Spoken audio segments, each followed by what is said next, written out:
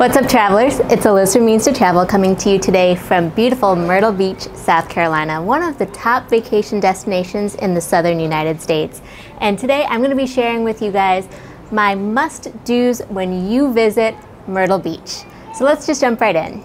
My first must-do when you visit Myrtle Beach, South Carolina is to definitely go to the beach. And if you're more of a pool person, go to the pool or both. So there's about 60 miles of continuous beach all up and down the South Carolina coast in this area called the Grand Strand. And Myrtle Beach is part of a series of 14 oceanfront communities that go all along the Grand Strand area. So no matter what, with that 60 miles of oceanfront and sandy beaches, you are definitely going to be able to find yourself a little spot to enjoy the ocean.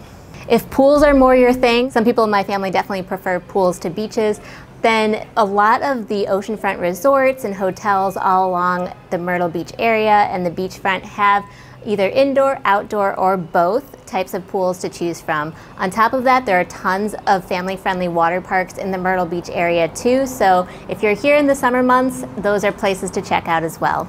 The second must-do when you visit Myrtle Beach is to go shopping. So Myrtle Beach is one of the top shopping destinations in South Carolina, and for a good reason. There is shopping literally, it feels like, everywhere. There are 2 outlet malls, not just one, but 2 outlet malls here, other malls as well. And there's also really cool areas such as Broadway at the Beach and Barefoot Landing that have boardwalks as well as shops that you can go explore. By the way, if you're liking this video so far, definitely press the thumbs up and the red subscribe button down below. It really helps support my channel as well as free travel content on YouTube, and also recommends this video to other Myrtle Beach travelers as well.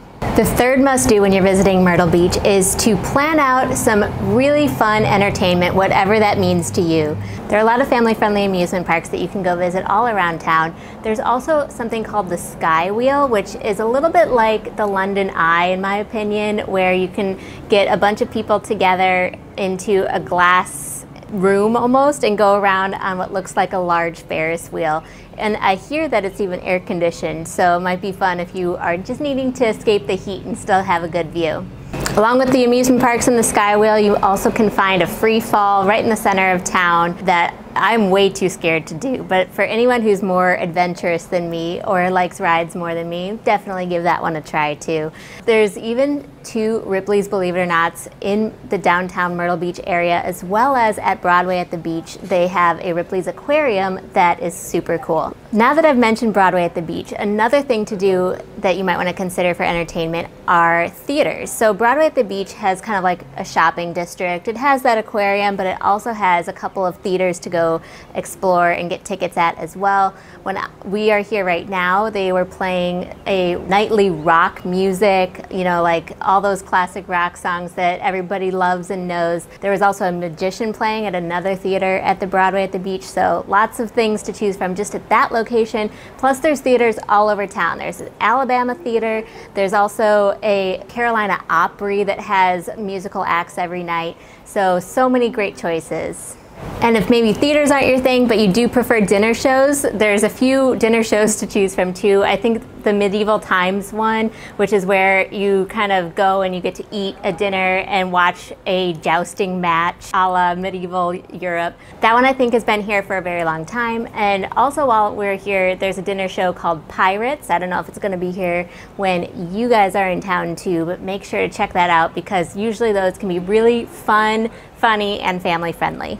The next must-do when you're in Myrtle Beach is definitely consider going golfing, whether that's regular golfing or putt-putt.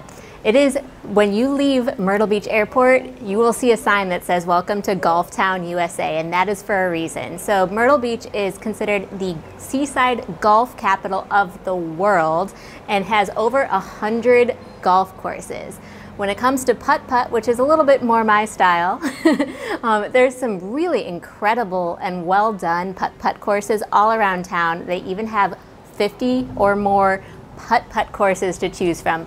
50. That is so cool. So you can go to putt-putt courses, anything from pirate themes, spy themes, and Hawaii themes and beyond. So you can choose what kind of putt-putt experience you want, indoor or outdoor, and you'll find what you'd like to do. The next must-do when you're at Myrtle Beach is to absolutely be sure to try out the local food. So for me, that mostly means getting some really fresh seafood. There's two things I want to talk about with that. So the first is that you might want to head down to Myrtle's Inlet, which is a saltwater marsh area that a lot of boats come in from and drop off fresh catch. And there's tons of restaurants over there that serve up seafood and more. And that would be a really fun thing to go drive to about 20 minutes south of Myrtle Beach and get some really great seafood. The next seafood thing I want to talk about is Calabash seafood. So when you drive around town, you're going to see a lot of different restaurants talking about Calabash seafood. And if you're like me and you're not from around here, you might be wondering, well, what does that mean? So about, I don't know, 50 miles or so north of here, not too far, is the border of North Carolina and South Carolina, and basically Calabash is that town just over the border in North Carolina, and that is where some more fresh seafood comes from every single day. So you can basically get anything that you prefer from like an East Coast seafood standpoint, I feel like here. Calabash seafood, Myrtle's Inlet seafood, or beyond. There's really, really fresh oysters. I actually really like raw oysters, but they do fried oysters too, or steamed actually as well. There's some wonderful catches of the day that you might want to ask for, or local fish such as like a flounder. On top of that, they have incredible crab here. I really like getting crab legs, but you can also find even places that serve lobster. It might not be local lobster, but it's still very, very fresh. So any type of seafood, whether it's fish or shellfish, you're gonna be able to find really fresh and really delicious. If you're more into burgers, we have seen River City Cafe all over town. There's several different locations, and those are supposed to have the best burgers in town, so check that out too. On top of that, definitely be sure to try the sweet tea. Sweet tea is so popular here in the South, and if you order a tea at a restaurant, you are going to get a sweet tea. It defaults to that, not the unsweetened. So if you're kind of like me, and sometimes I really like to have unsweetened teas, you definitely need to be sure to specify that, unlike in other places in the US, because by default, you're gonna get a sweet tea here. The last must-do when you are in Myrtle Beach is to be sure to get outdoors. One of the coolest places to go visit when you're here is Brook Green Gardens. It has beautiful gardens that are just well manicured and smell amazing. They even have a zoo there too, and you should make at least a half day of it and go explore that area and learn about the local flora and fauna. Really close to Brook Green Gardens is one of the top visited state parks here in the Myrtle Beach area. That's Huntington Beach State Park. Some people have even seen alligators there, but it definitely has a beach to go check out, a swamp area, and so much more. And just north of that as well is another state park, Myrtle Beach State Park.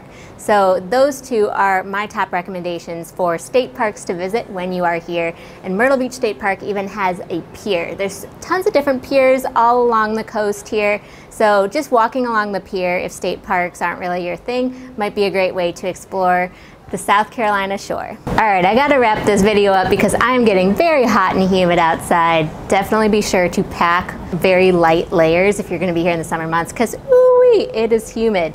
Anyway, so I hope you're gonna enjoy your visit to Myrtle Beach. If you liked this video, if you found it helpful for your travel planning, please, as I said before, give it a thumbs up down below, and also press that red subscribe button so that way you don't miss any of the future travel videos about Myrtle Beach, the US, and beyond on this channel to come.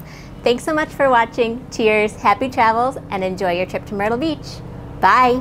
Hey travelers, don't forget to subscribe, and let's hang out more. Here are some links to other helpful travel videos on my channel, and press that notification bell so you don't miss any new and awesome travel videos to come.